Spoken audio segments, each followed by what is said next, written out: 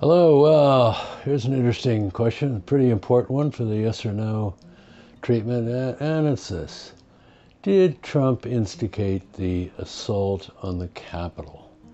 Well, as I'm sure virtually everybody on the planet knows, a mob attacked the U.S. Capitol on January 6th, 2021, this year, caused a lot of damage, injured a lot of police officers, and was intent upon preventing the U.S. Congress in joint session from confirming the election of Joe Biden as president. The facts of the assault are not in question. Hundreds of people are being prosecuted for participating in it. The real question is whether Donald Trump was responsible for instigating it. Okay, let's start out by looking at those who say, yes, he was. He was responsible. Well, Trump's continued claim after his election defeat in November was that the election was stolen from him, and that he's still, amazingly, he's still legally the President of the United States.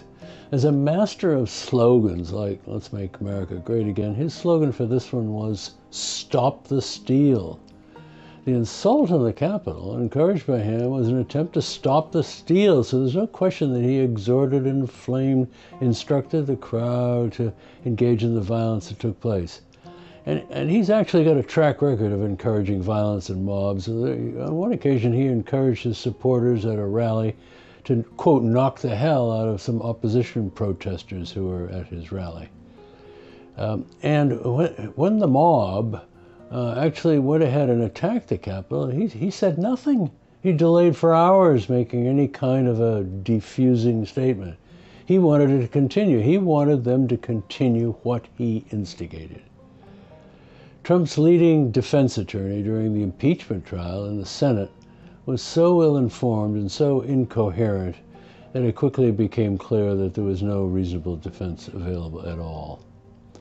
And by way of expert opinion, his first Secretary of Defense and also his chairman of the Joint Chiefs of Staff, and these are pretty important people, the most senior military people in the United States, both said it was his fault. So you really can't get more of an expert view than that. Well, what about the no people? What are their arguments? Well, much of it comes from Rudy Giuliani, his lawyer and former mayor of New York. Rudy's argument at a recent hearing in the District of Columbia was that the statement of calling for trial by combat, which he made on Trump's behalf, was simply a rhetorical device. He said no one could seriously believe that this meant that there should be actual combat. Another one of his arguments is that Trump's claim of fraudulent practices in the election, in other words, that the election was stolen, are true. And therefore, his urging people to stop the steal was a legitimate thing to do. And also, his claim that the election was stolen, which therefore justifies the resistance to confirming Biden as president, is backed by a majority of Republican voters who agree with that conclusion. Therefore, it was not an unreasonable position to have taken. He also argued that there was a delay between Trump's speech to the crowd and that their assault on the Capitol was not an incitement to do so. Any incitement involves immediate action, and there wasn't any in this case. Next, he never actually told the crowd to storm the Capitol, even though many of his statements are apparently inflammatory. They never involved a direct order. This is quite similar, by the way, to the historic event of King Henry II in Britain complaining about Thomas Becket with the phrase, "Who will rid me of this turbulent priest?" He didn't actually order the knights to kill Becket. Well, it's the same thing here.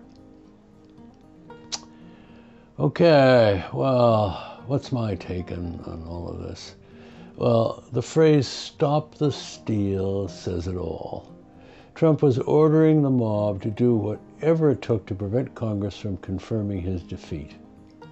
He is not only a sore loser, but he's a criminal, and he's guilty of fomenting armed insurrection and therefore treason. As an American-born British subject, by the way, I am thoroughly ashamed and embarrassed by this awful person. The sooner he's off the national stage and off the street, for that matter, the better.